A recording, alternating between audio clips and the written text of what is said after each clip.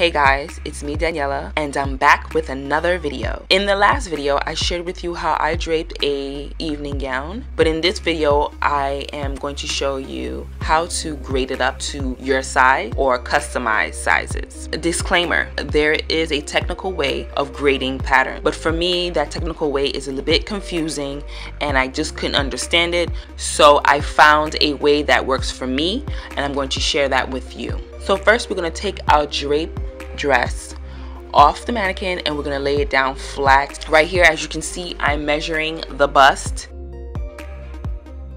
the waist, and then from the natural waist, which is the smallest part of the dress, I'm going to come down 9 inches so I can get the hip measurement. So you want to make sure that you measure from the side seam to the center front. Do not go beyond that because that's just excess. And here I put the actual measurements of that bodice. So here you can see that the bust is 34 inches, the waist is 28, the hip is 35, and I measured myself and you can see my bust is 34, 27, and 40 hip.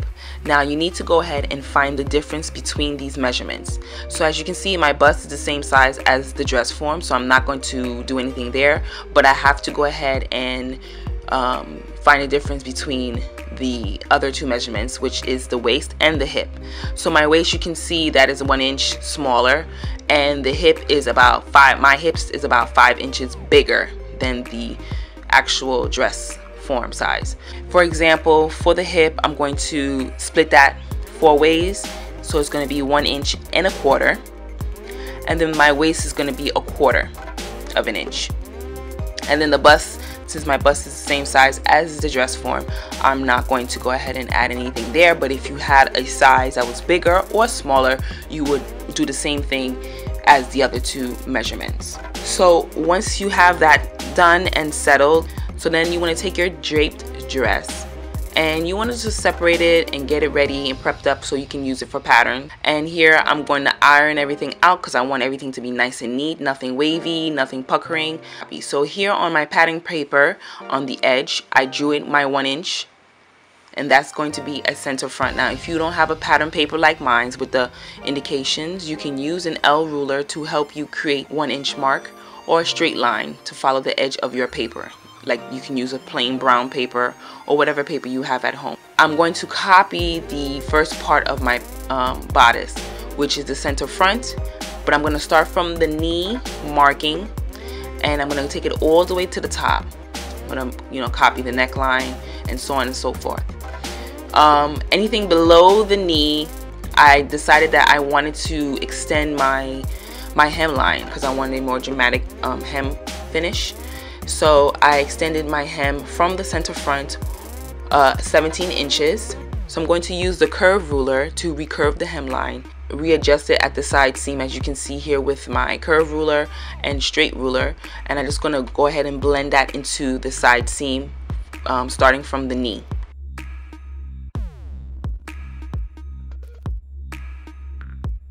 Use these tools to help blend everything into the new side seam marks. This will create a more wider hemline for that portion of the pattern. So here I'm going to knead up the princess seam just to get it more straighter.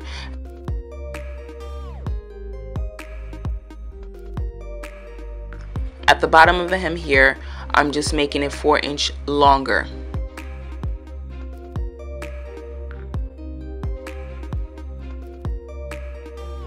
Now I'm going to go back and draw in my 1/2 inch.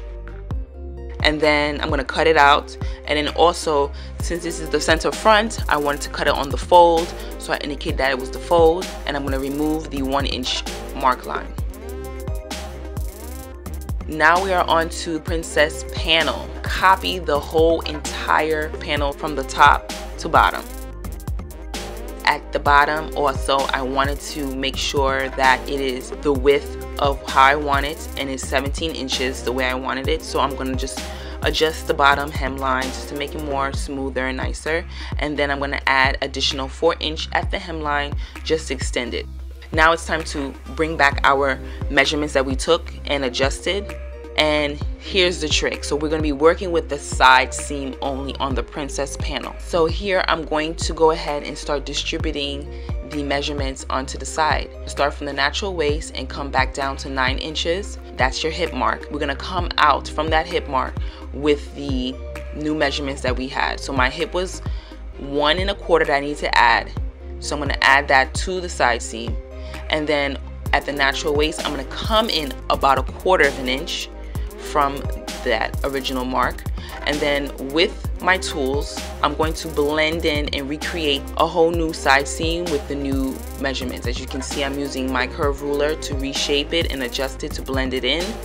And since I didn't have any bust measurements, I'm leaving that part alone, and I'm just going to blend that right back into the seam again, from the waist to the hip, from the hip back into the knee marking.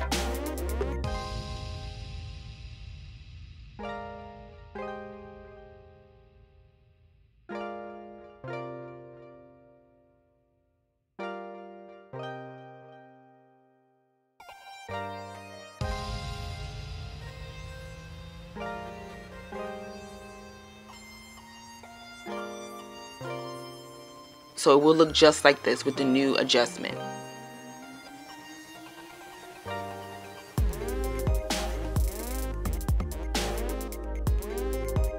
Once that's complete, you want to go ahead and clean everything up. You know, take away the old side seam marking and use the new one. So I already drew in my 1/2 inch seam allowance and the patterns is adjusted. So you want to repeat the same process all over again for the side back panel. So I'm going to do the same thing once again. I'm going to extend the hip mark outwards to 1 1/4.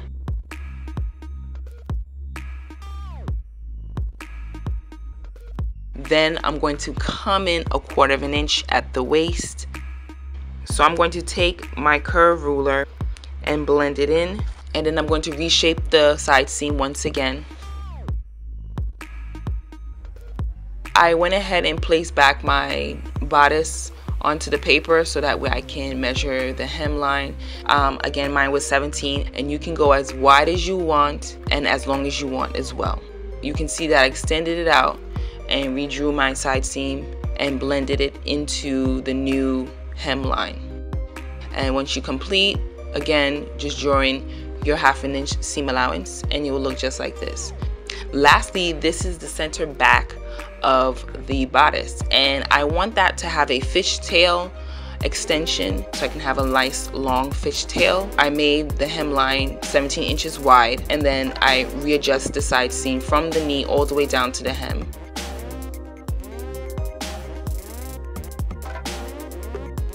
And now drew in my center back line, which is a 1/2 inch. And then once that's complete, I went ahead and drew in my 1/2 inch seam allowance. And then after you're done that, this is your new patterns. Test on a test fabric. So I went ahead and cut it out. And you want to go ahead and make sure you match up the markings with your panels together. And then you want to go ahead and try it on to fit it. So as you can see, everything is put together. I'm basically pinning myself. If you have someone to help you, it can be a little bit easier, but if you don't, you're gonna have to use yourself. And you would do this to your clients or whoever you are working with. You want to go ahead and shape it onto their body. As you can see, the side seam is a little bit big on me, so I'm going to go ahead and reshape that by pinning it onto my body and shaping it. You want to make sure that you pick one side of your pattern. You don't want to use both sides because you want it to be identical when you cut it out on the actual real fabric. So I'm working on one side. I picked the best side I liked, and then I'm going to continue to work on it and reshape the side of my hip. As you can see, there's a little bit of room there.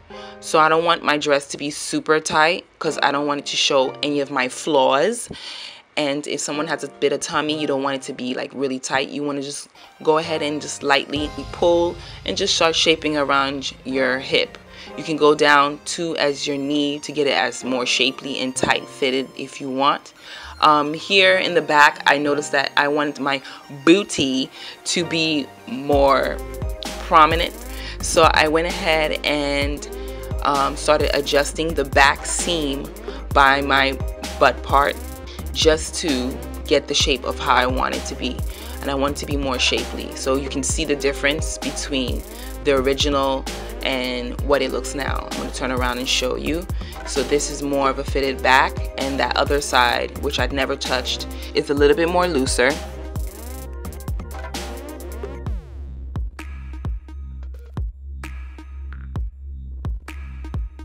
Once that you see that everything is nice the way you like it, is nicely fitted, and you're satisfied, you want to take off your dress, and then you want to lay it flat and adjust any puckers if necessary, so that way you can go ahead and start to draw in the new shape.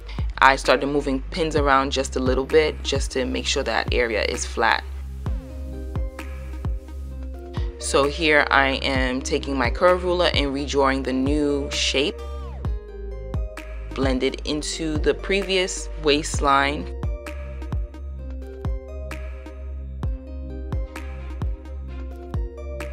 And then after that, I'm going to take my straight ruler and draw in the new seam allowance. Now, once you've done all that, you can now take this and adjust it onto your paper pattern with the new corrections, and then you can go out and cut it out into the fabric that you're going to be using, the actual fabric. So this is how I do custom sizes for your body or for your client. And I hope you enjoyed this video. I did love the comments that you left in the previous video of the draping tutorial, so I will be applying some of the ideas that I received onto the next video, so stay tuned for that. Thank you for watching. If you like this video, give it a thumbs up, and don't forget to subscribe, and I will see you guys in the next one. Bye guys.